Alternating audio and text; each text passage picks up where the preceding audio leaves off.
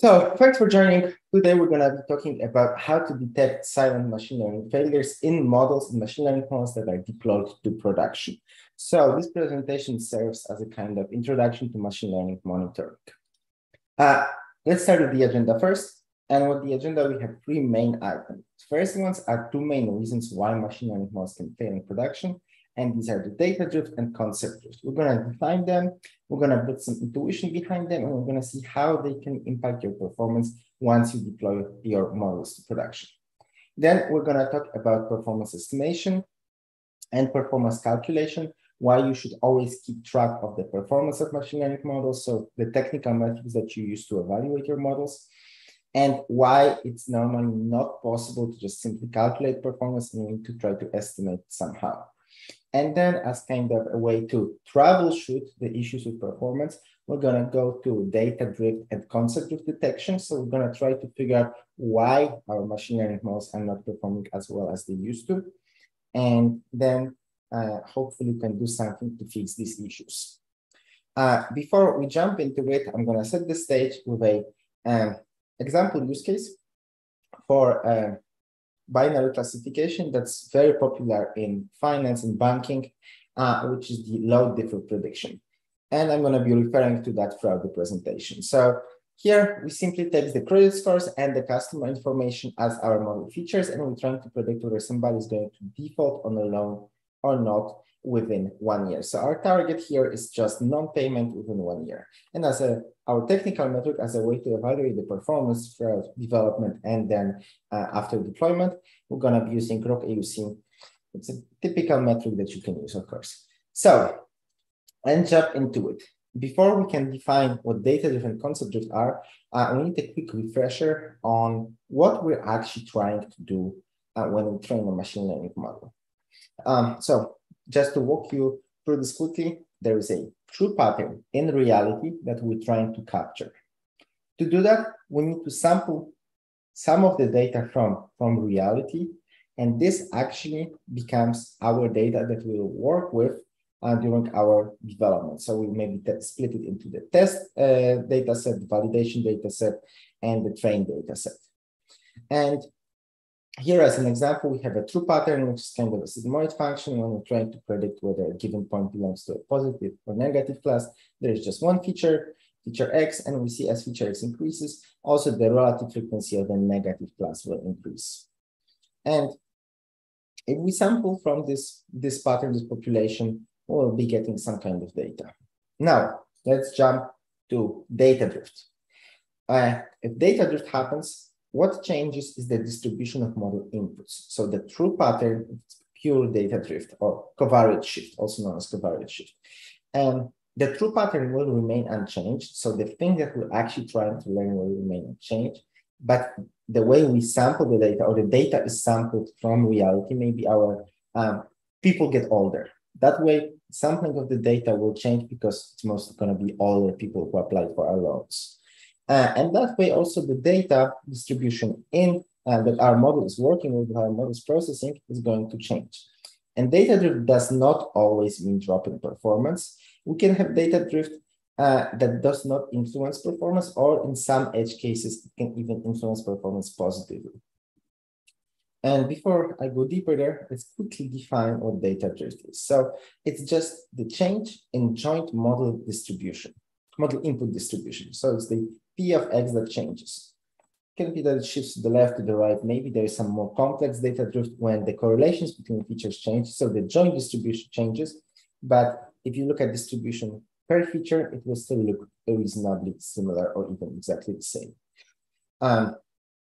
And to just quickly build an intuition how data drift can impact performance, imagine that you have a data set where there's some regions in your model input space where you know that it's going to be a positive class. Maybe high income, old people with good credit score, they will always pay back the loan. So you know that people there, they are very easy to predict. That means that your performance of your model is most if your data comes from that region is going to be quite high. But then if the data, if your population changes, or if your sample changes, maybe to people who have worse credit scores, it's much harder to predict whether you're going to default on the loan or not. That means that the performance of your model will drop, and that will impact your business metrics and your bottom line. Of course, it doesn't always impact your performance, and we'll talk about it more later on when we talk about performance estimation. Now let's talk about concept drift. So again, we look at the true pattern, the sampling, and the data that basically we get from these two. So if we have pure concept drift, what changes is this true pattern that we're trying to learn. And we see that now this pattern was very sigmoidal and now it became slightly more linear. So there is a change in this true underlying pattern, this true underlying function or mapping that we have learned. And now what the model has learned is no longer fully relevant. That means that the performance of our machine learning models is almost always to be negatively affected and can lead to really significant drop in performance. So this is something that if we can detect concept drift, we know that our models are not performing well. With data drift, the issue is slightly more nuanced. And as before, let's define what concept drift is. So concept drift can be quickly defined in a formal way as the change in the concept or the pattern or the mapping or the function between the target and the model input. So it's the probability of the target Y given model inputs. And here, another way to visualize it is kind of looking at class boundaries. So again, imagine our long default prediction use case. And maybe the red people are the people who are going to default, and the data points in blue are the people who are not going to default. So we here see that our true class distributions are clearly, there is some kind of class boundary, true class boundary between the positive and negative examples. And as this pattern changes, this concept between target and the model inputs changes, this class boundary is also going to change. And that means that our models will learn the pattern on the training data. Hopefully they learn this pattern quite accurately. And then even though the model could be, absolutely perfect, it will fail and the performance will drop significantly once we deploy it if our production data is different. And that kind of change is also an example of training serving skew, which is a term you might have heard before, which basically means that the distribution and the patterns in your training data are different than the distributions and the pattern in your production data. So now we defined two main reasons why performance may drop. Now let's kind of go to the most important metric that we should be tracking, which is performance. Let's first discuss why we should be tracking performance, why we cannot just say, let's detect data drift. If there's data drift, things are different, which means that our models are not good. And simply because it's not really true. As I mentioned, data drift can happen without affecting performance. If your data moves from one region where the model is very highly performant to another region where the model is equally performant, nothing really will change. And you will still have the same performance metrics, same KPIs. And that is particularly true for models that are very robust. So you could think about language models or image recognition models, when really what we're trying to capture is some kind of reasonably fundamental concept that doesn't change much. And even if it changes, it's most likely going to be just change in population and not change in the concept. So just monitoring for data drift is not enough because it doesn't always imply performance drop. The first reason. Then the second reason is kind of a trivial one, which is this is something that we optimize in training. So it doesn't really make sense to continue to just stop looking at it. It's just, us trying to evaluate something and then not looking at the same metric ever again. So we should continue to look at performance and fix if there's any issue with performance after we deploy our models. And the last thing, kind of from a more business perspective, is that when we create our model, we should define our metric in a way that's in line with the business goals and the business impact. So in case of credit scoring, our evaluation metric should be something like maybe F beta score when we are trying to see what is the impact of every default and every rejected credit, and we weigh them appropriately. So since we hopefully created our technical metrics to be a proxy for business impact, this is something that we always should have in mind as data scientists, that in the end, what we're trying to do is to create as much business impact as possible with the data we have and with the patterns that are there. So it's a business impact proxy. We should track performance after we deploy our models to production.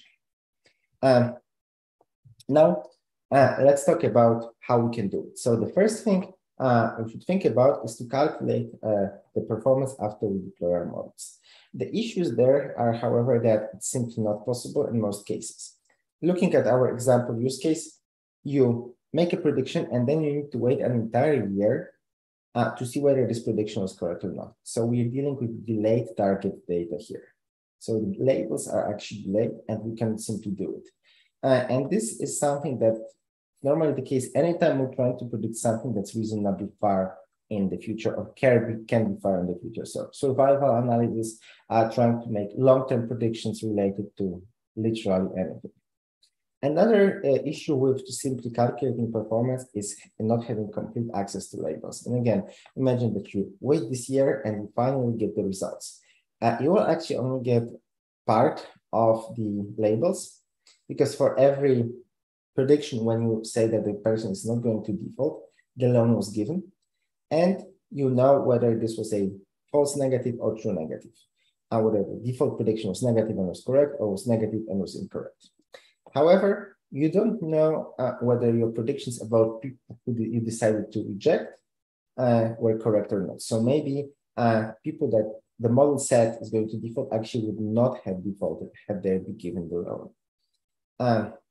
So we cannot really compute the full confusion matrix. We only get the false negatives and the true negatives here, which means that computing some metrics might be a challenge. And there's methods like reject inference that are trying to deal with that to some extent, but they never provide true labels.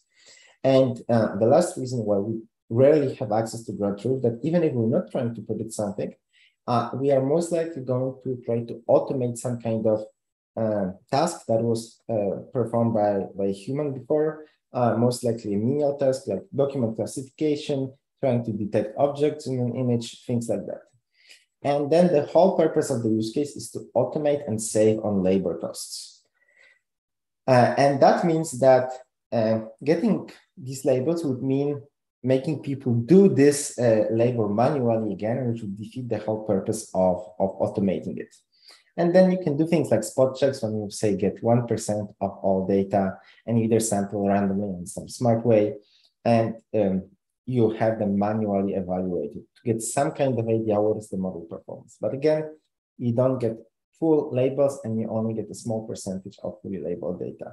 So the answer then is, how can we monitor performance? Is really to estimate it. And so now let's move to kind of the most important part of the presentation and kind of the USP that we developed at NanoML. And as far as you know, NanoML is the only open source Python library that allows you to estimate the performance of your machine learning models without access to the target data. And I'm going to give you a quick overview of how the algorithm works. If you're interested in the details, you can delve into the documentation and into the code later on. So here, what we see is we see a data distribution on the left, which can be thought of as our, let's say, validation distribution. So the point that we're trying to use as our reference when we know the performance for a fact. And the data distribution on the right can be seen as our analysis data set. So the data set for which we want to see or estimate the performance. And the regions in green, so kind of the wings of this butterfly, are the regions when the model is quite confident about its predictions. The regions in red are the regions when the model is not very confident to predictions. So you can say that maybe one of these kind of wings of the butterfly, as the data set resembles slightly a butterfly, can be where most of class 1 is, and the other wing can be where the most of class 0 is. And the red region could be a decision boundary. This, by the way, example was just generated randomly data set on which I trained the classifier, and we saw what is the confidence level. So actual distribution of confidence of the model is going to look more or less like that.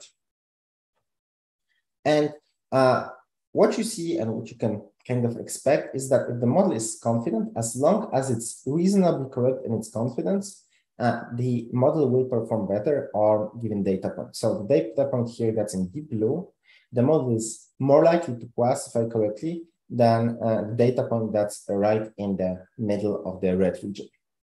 And now let's talk about what does confidence really mean. So what we mean by confidence is some kind of way of a model to establish how likely it is to make a correct prediction. And the way we do it is through so-called probability calibration. So when you get your classification model, let's say you train an XGBoost. When you train your model, you will get a value between 0 and 1 for classification models that corresponds to the probability that a given model is going to belong to class 1. If this value is close to 1 or to 0, then the model is confident. If this value is close to 0.5, the model is not confident. However, there is a trick here, or like a small obstacle, which is that these numbers don't actually correspond to probabilities. So we need to calibrate those. And calibrating just means adjusting these numbers that are already in some way rank ordered to make sure that they actually correspond to probabilities, which means that if the value of a prediction is 0.7, there is actually 70% chance that this model belongs on average to class 1. And there's a probability calibration is reasonably well researched field of study, and you can just do it in scikit-learn. So I won't delve into details. Magnimind also does probability calibration behind the scenes, so you don't need to have your probabilities well calibrated to use Magnimind. You can just input anything, and the calibration is going to be done behind the scenes.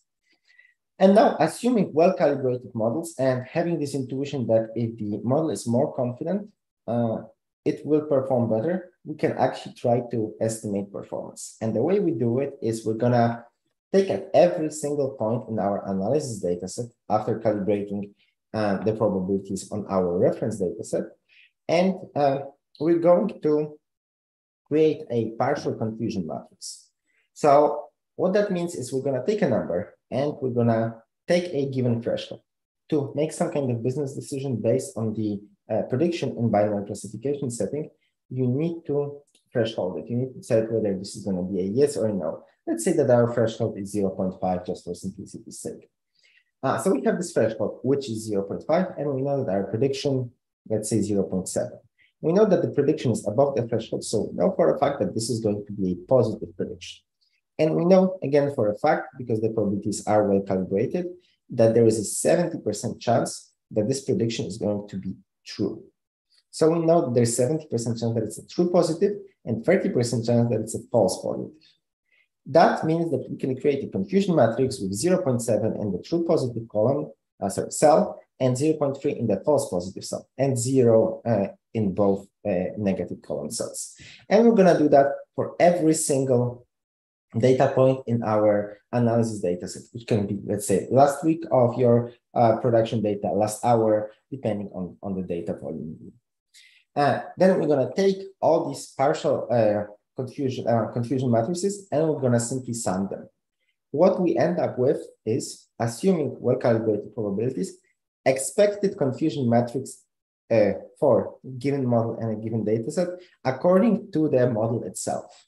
So model itself kind of gives you the estimated performance via this algorithm. And then we can reasonably simply take that and calculate any metric you want, including log AUC. Then, of course, you'll have to vary the threshold a bit. And so you're going to get multiple of the confusion matrices, but you'll be able to get an expected metric. That's basically it. Now to give you a real-life example that you should all be familiar with, which is the California housing data set.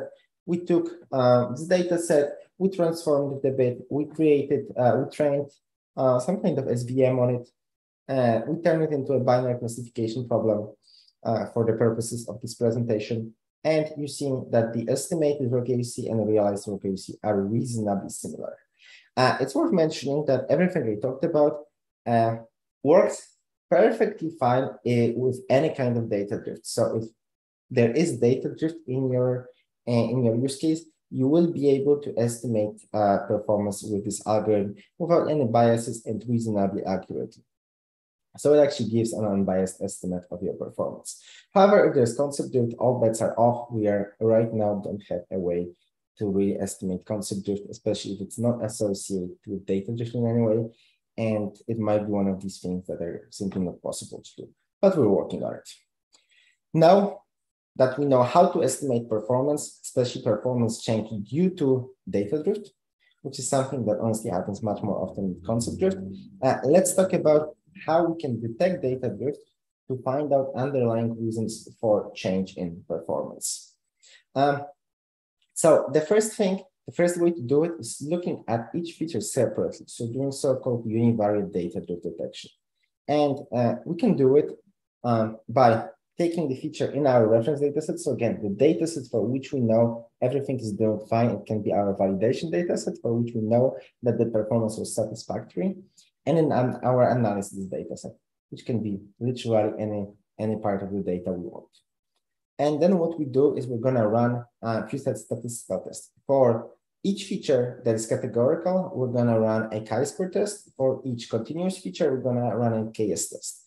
And they will just give us basically statistical indications of whether the distributions are the same or not and how strongly they are different. We can then use those basically as signals for our data drift, but there are a few shortcomings. So good thing is that these things are fully interpretable. You can really interpret that this feature changed by that much, and that means that maybe there's some issues. However, they are limited in two ways. First of all, they will give you a lot of false positives, as things might change from the statistical perspective, even if you put your p-value quite low. And the things can p-value cutoff quite low. The things will change from the statistical perspective, but that does not necessarily mean that they change from model monitoring perspective. So whether there's actual impact on performance.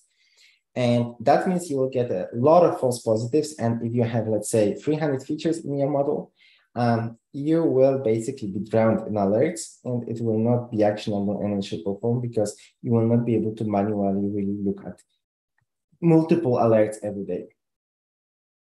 So the other shortcoming is that they assume that every feature is in a sense independent, and you look at it feature by feature. So these tests and these ways do not consider changes in data drift that are more subtle and change the data structure without affecting significantly the single distribution. So let's say that the correlations between features change, but the feature distributions don't change much.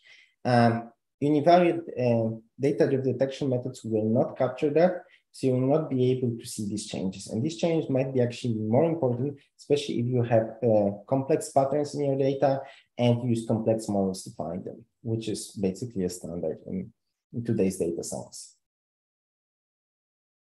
So what we can do instead is we can look at the multivariate data drift detection methods.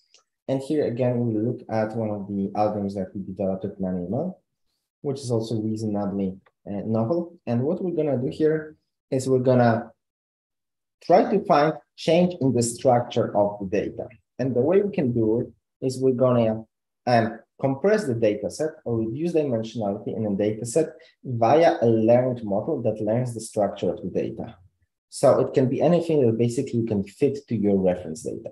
We're going to fit this dimensionality reductor or this compressor to our reference data. We're going to reduce dimensionality, and then we're going to do the inverse transform. So we're going to decompress the data back to the original space, and we're going to restore the original number of dimensions. Then we're going to get reconstructed data. And because the data passes through some kind of narrow passage or narrow throat, what will happen is we're going to have some kind of changes in the data and maybe some kind of denoising. So the reconstructed data is not going to match 100% the original data. And then we can use this change between reconstructed and original data to capture all kinds of data drift in one number.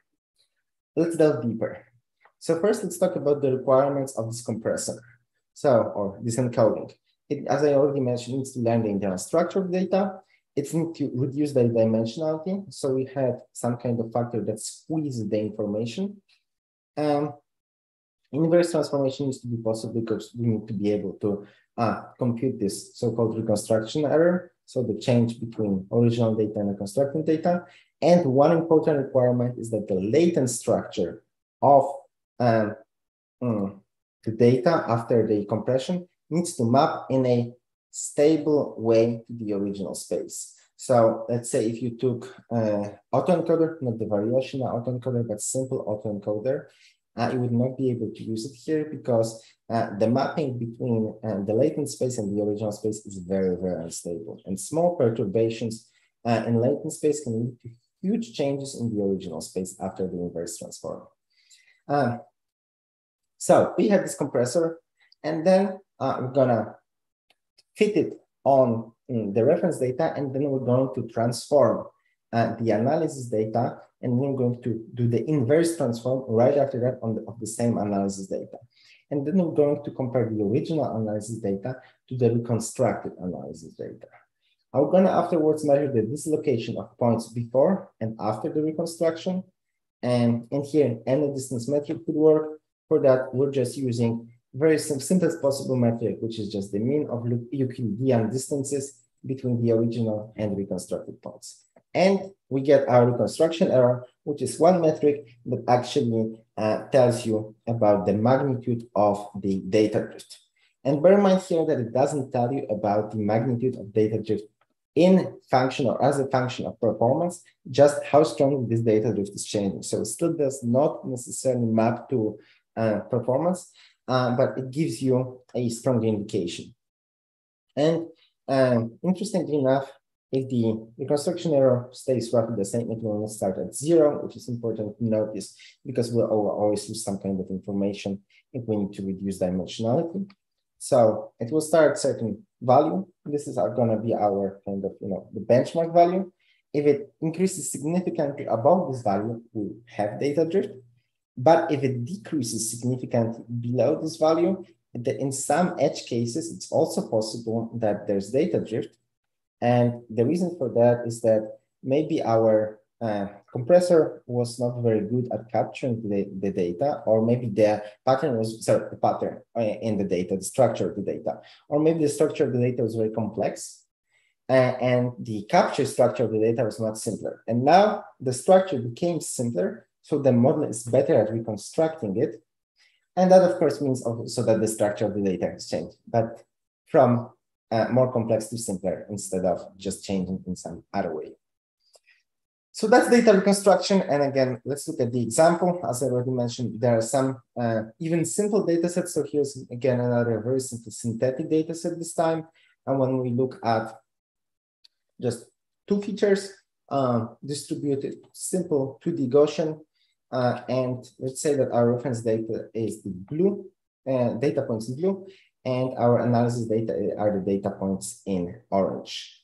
And you will see that even if you look at it from one-dimensional distribution perspective, these data sets are the same. They're obviously not. If you compute case statistics for both feature 1 and feature 2, and if you compute any kind of statistical measures that are related to just 1D distribution, you will see that there's no changes. So for that, we need to look at multivariate approaches. And here, if we look at it from the data reconstruction, using the data reconstruction error method, you will see that there is a very significant jump when the data changes from the green one to the orange one. And that's really it. So now let's go to the summary, and let's talk about kind of the key insights from the presentation. So the first one is data drift and concept drift are the main reasons why performance of your models can decrease and can lead to silent model failure. And while concept drift generally tends to lead to drop in performance, data drift does not always lead to drop in performance. And generally, data drift, especially in variate one, is a very weak signal, if at all, of performance. So for that, it's really necessary to measure performance in your machine learning models after they have been deployed, but production targets are sadly often not available to calculate the performance. And for that, we need to be able to estimate the performance without access to target data. And this is really the key to machine learning monitoring.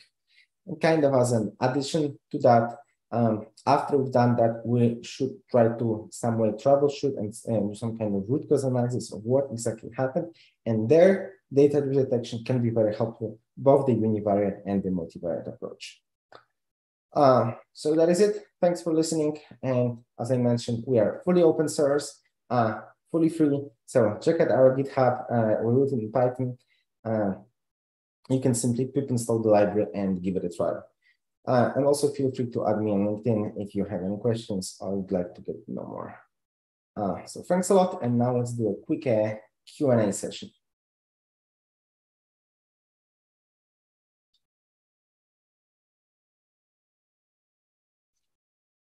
I see a few things in chat. Yes, and maybe you can help me here.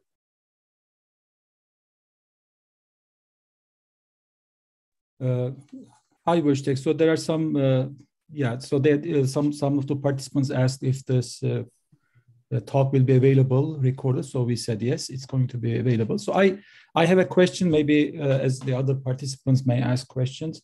Thank you for the presentation, first of all. So this data drift, the moment we look at data, whether it is drifting or not, are we assigning a timestamp to data? So are we treating data as a time series data set? So that's the thing. That's a very good question. When you deploy your models, things become inherently time dependent because distributions change in time. And that's something that is directly a time related phenomenon. So yes, you need to have some kind of timestamps. And if you deploy your models, the simplest timestamp and basically the preferred way to get timestamp is just the time of inference. So whenever your model, whenever your data is collected, whenever your model makes a prediction, you can recover the timestamp as it normally already is as part of your, infrastructure monitoring. And then you can just use that as a timestamp. Then we need to gather it, we need to aggregate it, maybe per day, per week, per hour, or per number of data points. You could also have chunks for every 10,000 data points. And then you can use that to really see how things change in time. So not that continuation of that question, then are we going to distinguish in between data drift and say seasonality? For example, maybe data is showing the seasonality. We are only focusing on a small part of the data set and thinking that there is drift in the data set. Yeah, so that's why one thing is just signals, but another thing is just looking at graphs, and visualizations are very important because if you see that there is change, seasonal change, this is still technically drift, but it's kind of drift that's not going to impact your performance. And it's actually one of the prime examples of when data drift does not impact your performance. Because if your model can handle seasonality, you will not have any issues with performance if there is that kind of data drift. Thank you. So there is one question actually, as we were, what if the task is clustering? What if the task is clustering, no classification? Does it still work? Yeah, so all kinds of data drift detection ideas will work equally well because they don't really work with, they don't require any kind of targets. And when it comes to evaluating performance, if you can measure the performance of your models in the beginning, which you should be able to before you deploy your models, you need to know whether your clustering is good or not. It's also another example of a group of use cases or family of use cases when you never get the ground truth. You never know the underlying truth for whether a data point belongs to one cluster or the other. So again, here you could and should be able to estimate performance. Of course, you will use different metrics instead of using F1, ROC AUC, RMSE, anything like that. You will be using things like silhouette score. Right, so clustering metrics. And to be honest, because right now we haven't seen a lot of pull for that kind of use cases, Magnimind does not support explicitly clustering and unsupervised learning, but if there is a need for that, we will think about incorporating those. And of course, you can contribute your own code because it's just a different metric. Thank you. So another question is, how big should be the reference data? So what we're doing is we're in the library, you will see the so-called minimum chunk size. And so we're revamping that. And generally speaking, each chunk should be between at least 300 data points. And depending on the properties of the data set, especially if the data is very imbalanced, the problem is very imbalanced, you basically should look at least 200 data points for the minority class. So that's one thing to look at it. So there's no absolute number here. And the reference data set should have, let's say, at least, and these are just rough estimates, 5 chunks. So we're looking at 1,500 data points as the absolute minimum. The more the better, of course. So there is one question, but before that, yeah, let me read the question for you. You propose to use VAE, etc., for data compression and decompression. I'm not sure what VAE, you got VAE, right? Yeah, variation autoencoders. Yeah. So how do you decide the correct size of the VAE? Yeah, that's again a very good question. So at the current stage, we couldn't. That's why by default, you can choose as the encoder. The only one that's available is PCA. UMAP is extremely unstable. We are not able to get UMAP to work at all. With VAE, we had much more success. But it's something that will come later in the library because again, it's a hard problem. And basically the ideas here that we are going to do, and we haven't implemented that yet, is hyperparametric tuning, as simple as that. And we need to figure out how to do it reasonably fast and get to a stable solution. Before the next question, let's say you begin to observe data drift. So is there any metric, anything that we can rely on to think that we need to retrain the model? So how much of data drift is going to force us to retrain the model? So that is not really what we should be looking at. That's not the metric we should be looking at. We should be looking at our performance, and we should be looking at our performance estimation. If we see, or if we can calculate performance, if we see that our estimated or realized performance is dropping significantly for a few chunks, we need to retrain.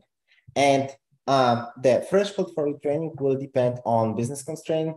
If you work in banking, I know that some big banks require you to basically write a 20-page report with why you're training, how you're retraining, what's changing before you can retrain your model, because it's extremely heavily regulated. So there you will retrain only when you really need to. In things like recommendation system for Netflix, you automatically retrain every few hours anyway. So basically there, it should just to make sure that retraining actually works and fixes the issue, because retraining doesn't always fix the issue. If you have significant shift, you will have to adjust your population to work with new distribution of the data. Thank you.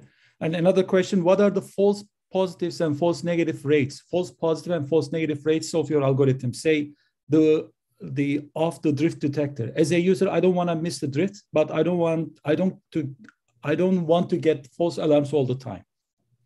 Yeah, so there's two. I'm going to give you a two-part answer. So when it comes to performance estimation, we cast it as a regression task when we're trying to estimate the actual numbers. And then if there is no, if there is no concept drift and there's pure data drift, we are actually getting quite good results. And by quite good, I mean mean average percentage error in low single percents. When there is no significant changes, sometimes it goes above 10%, but very rarely. So we can actually estimate performance reasonably accurately. When it comes to data-driven detection, this indeed we treat as a classification problem, so i.e. whether there is data drift or not. And then we provide the kinds of boundaries. So if you look at the multivariate data drift, it's going to almost never provide you false positives because it captures all kinds of data drift, and it's quite also reasonably robust to small changes. So it means that it will potentially miss some slight data drift. But if it says that the structure of the data has changed, you're almost guaranteed that the structure of the data has changed. So you will not get a lot of false positives. but you might get some false negatives. And then on the other kind of sensitivity spectrum, it is univariate data drift detection. When if anything changes, you will know. So there is no false negatives, but as I already mentioned, there is the issue of false positives. So we kind of provide two ideas, and for the time being, it's up to the user to decide what do they prefer or how do they combine these signals to create some kind of alerts based on that. And thank you. So another question is, so you mentioned the probability calibration. So do you think when you calibrate the probabilities, let's say if you calibrate the probabilities from time to time, do you think this will be absorbing some of the data drift into model performance? So you're calibrating the probabilities given the data. Yeah, so we are calibrating probabilities on our reference data set. We don't do it on the analysis data set. So if you use the same reference data set for your analysis over time, there's no effect. We'll capture all kinds of data drift just as well because we are not incorporating that. If you were to change your reference data set, you should always make sure that your reference data set is a data set that's reliable. So for which you know that you're comfortable with data distributions there, you're comfortable with the performance there, and basically we can assume that this data set has no data drift in it and no performance issues. Because otherwise you would indeed have issues with capturing some part of data drift in it. Thank you. So from the participants, are there any other questions? I think I see something in Q&A. Yeah, there is one question. What is the difference between change in data distribution and data correlation? Which one is data drift? Okay, good question again. So data drift is change in joint data distribution, so joint model input distribution, and that includes change in the correlations. We could look at data drift kind of from two perspectives: change between relationship between features, which is also data drift, and change in correlations, and univariate data drift when we look at each feature separately. So the difference is that change in data correlations is a subset of data drift, where you basically look only at change at relationship between features, but not the univariate distributions. Thank you. So there are two questions on the QA side. So could you repeat what you said about how you can use PCA or multivariate methods to detect multivariate data drift? Why is it necessary to use dimension reduction here? Yeah, so the idea here is we're trying to learn the internal structure of the data. And the easiest way to do it is to train some kind of encoder that is forced to learn the internal structure of the data in order to accomplish its task, which is reduce dimensionality. So we're using it simply as a tool to learn the internal structure of the data. And that's why we're using data drift. We're using the dimensionality reduction, sorry. Thank you. So another question is, if possible, should our system, say an autonomous robotic application, be designed to collect data and perhaps analyze incoming data and compare non-parametrically, maybe, to parts of the original training set, recognize its model is no longer valid? Absolutely. That's exactly kind of the essence of machine learning monitoring. So this is the point here. I see it's from Edward. I think you really nailed the problem here.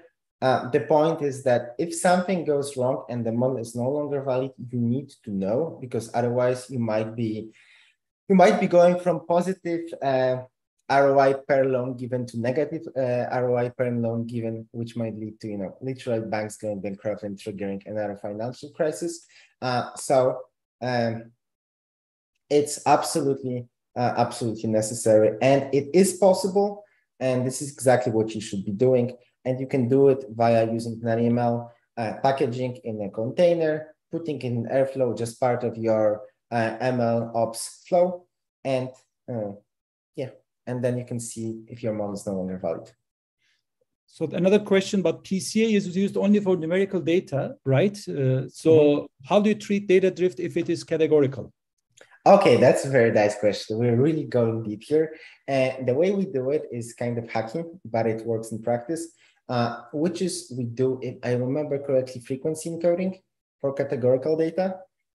We couldn't do one-hot encoding because then your categorical data would be overrepresented compared to numerical data, since numerical features. So we're doing frequency encoding. We're treating that frequency encoding as basically our column instead of the categorical data, and we're putting that in the PCA. Thank you. So any other questions from the participants? Great questions. Thank you so much. So Wojtek, thank you so much for this talk. I truly enjoyed it. I'm pretty sure everybody enjoyed it. Thank you so much, and thank you for the participants. And we would like to see you in our next programs. Thank you so much. Thanks a lot, and till next time. Bye. Bye.